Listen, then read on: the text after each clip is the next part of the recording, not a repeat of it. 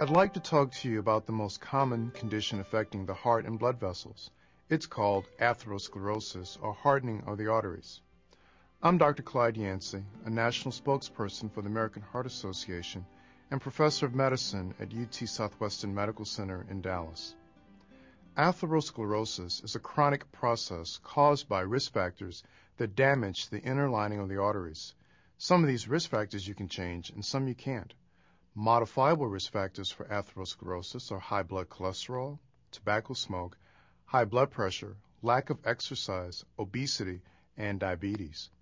Two risk factors you can't change are your age and a history of atherosclerosis in your family. Atherosclerosis in the arteries that carry blood to the heart is called coronary artery disease. Blockages in the coronary arteries reduce blood flow to the heart muscle, which may cause chest discomfort known as angina. If the blood flow is totally cut off, a heart attack may occur.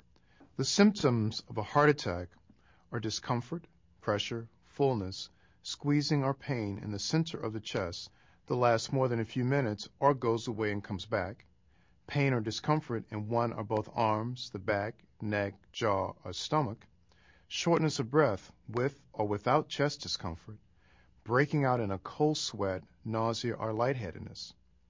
If you have these symptoms and they last more than 5 minutes, call 911. Getting treatment quickly is very important. It may turn out that you aren't having a heart attack, but better to be safe than sorry. An emergency room visit will allow doctors and nurses to do tests to find out if your symptoms are due to coronary artery disease.